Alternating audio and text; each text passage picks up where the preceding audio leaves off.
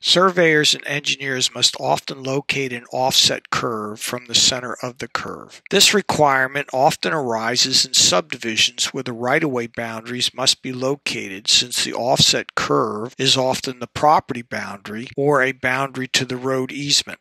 In the example that is shown, the right-of-way boundary information displayed is along a horizontal curve that is part of a highway. The parameters for these offset curves must be determined. The right-of-way width for the highway is 60 feet. The horizontal curve for the center of the highway goes from station 23 plus 00 to 33 plus 20.32. The curve has a 2 degrees 55 minute, 6 seconds degree of curvature. To solve for the curve information on the right-of-way, it is necessary to solve the parameters for the center of the highway curve. To keep track of the information, a table is used. Along the left side of the table is a column listing the parameters to the horizontal curve. The columns of the table are labeled parameters, outside right-of-way boundary, center of the curve, and inside right-of-way boundary. The first calculation is to determine the radius for the center of the highway curve from the degree of curvature. The degree of curvature is converted to a decimal degree. Next, the decimal degree of the degree of curvature is inserted into the equation and the radius calculated.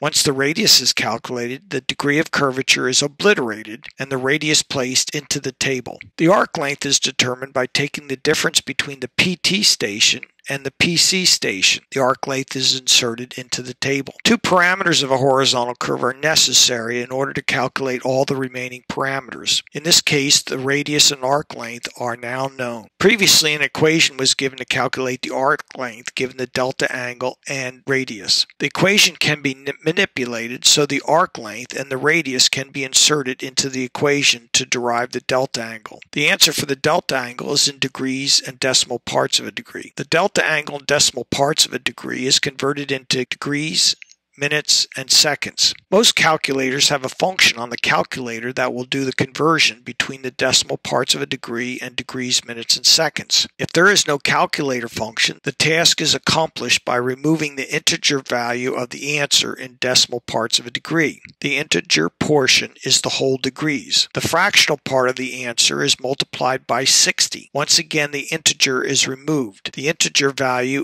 is the whole minutes. The fractional portion remaining is multiplied by 60. The resulting answer is the number of seconds and decimal parts of a second. The answer is placed in the table. The long chord distance is found by placing the radius and delta angle and decimal parts of a degree into the equation for the long chord. The calculated long chord distance is placed in the table. The tangent distance is found by inserting the radius and delta angle and decimal parts of a degree into the equation for the tangent. The calculated tangent distance is placed in the table. Looking at the diagram, two parameters for the inside and outside of the right-of-way are needed and are shown. The delta angle used for the center of the curve is the same for the right-of-way boundaries. The value for the delta angle is placed in the two columns. Also from the diagram, the radius for the outside right-of-way boundary is found by adding 1/2 the right-of-way width to the radius for the center of the curve. Conversely, the inside right-of-way radius is found by subtracting 1/2 the right-of-way width from the radius to the center of the road. The two parameters for the right-of-way boundaries are the radius and delta angle. The long chord distances are found by substituting the pertinent radius and delta angle in decimal parts of a degree into the equation for the long chord. The calculated long chord distances are placed in the table. The tangent distances are found by substituting the radius and delta angle in decimal parts of a degree into the equation for the tangent distance. The calculated tangent distance are placed in the table. The arc distances are found by substituting the pertinent radius and delta angle in decimal parts of a degree into the equation for the arc length. The calculated arc length distances are placed in the table, completing the table.